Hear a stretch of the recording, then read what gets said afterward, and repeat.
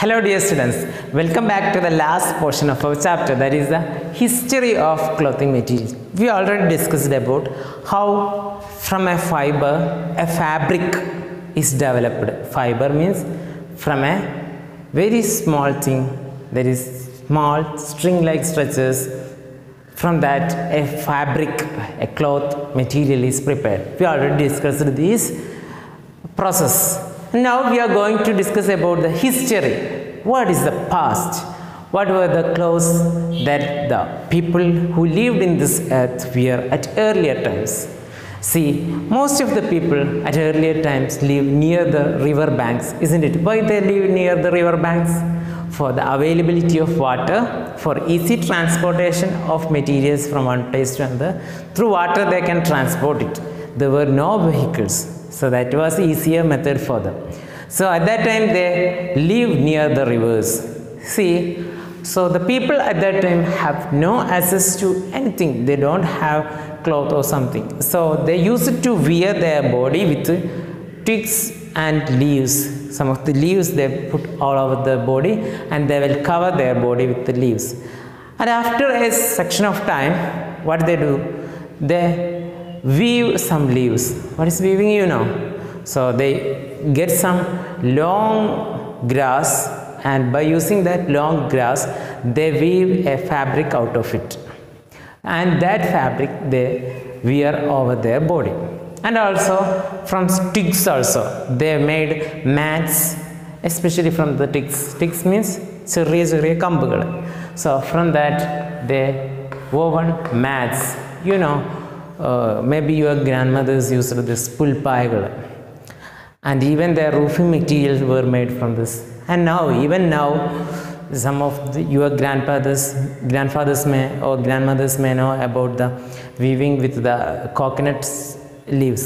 That weaving they may know, coconut strands they may know. So from these type of things, and even umbrella is made from the twigs. So from the sticks and leaves, the next generation changed. They find their fabrics. They made their fabrics from animal hairs. That is from animal hairs, such like goat, sheep. From their hairs, they made into fiber by twisting, and using this fiber, they weave clothes.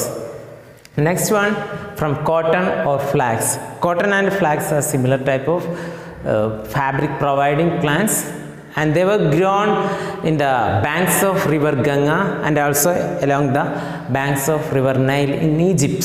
In India it was grown along the river basins of river Ganga, and in Egypt it was grown along the sides of Nile river. And from this people obtained the fabric, and that fabric they used to wear. But even that time we wear only the clothes which is not stitched. That is only fabrics we will wear. That means we will wrap our body in the fabric. We don't know about the stitching and making into a shape like this, but only we know about wrapping the body. So they cover a portion from here to the downside by wrapping their body in this cotton or flax fiber. And after that we developed stitching. So what happens when we developed stitching is we started to produce the clothes that we wear today. That is the shirts, pants, or the churidars of that kind. We produce only when we discovered the term stitching. So after stitching only we were known to this field. Even now the people are using some of the cloth material without stitching. Example, sari or the dhoti we are wearing. That is clothes that wrap around our body. Sari is wrapping around the body, as like dhoti also. That is wrapping around the body without any stitch. So even now we are following this wrapping method as we got it from the earlier ones, the former ones. So this is about the history of clothing. From leaves we reached the stitching of fabric to the shirts that we wear, or to the churidars you are wearing today. So that's all about this chapter. See, this chapter is very, very, very easy chapter in the section Science of 6th class. So read it well from the first to last. Read the topics and find the answers for the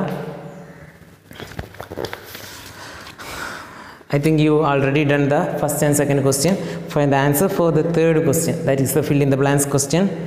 And the next one I will give fourth, fifth and sixth question answers I will give in your group. So find the answers for third, the exercise third question. Okay, hope this chapter is clear for you. Okay, thank you.